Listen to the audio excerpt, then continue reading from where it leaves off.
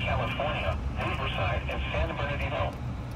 The National Weather Service in San Diego has issued a flash flood warning for Riverside County in Southern California, San Bernardino County in Southern California, until 3:30 p.m. PDT. At 1:32 p.m. PDT, Doppler radar indicated thunderstorms producing heavy rain in Mill Creek, San Gorgonio River, and headwaters San Juan River. Ukiah Ridge has received 2 inches of rain in 90 minutes. Between 0.52 and 1.75 inches of rain have fallen in the warning area.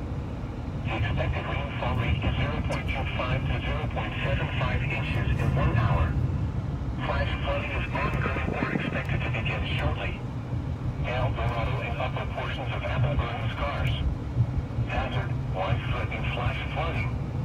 Thunderstorms producing flash flooding. El Dorado Burn Scar and upper Apple Scar. Source, radar engaged. Impact, widespread flash flooding of creeks and streams, urban areas, highways, streets, and underpasses.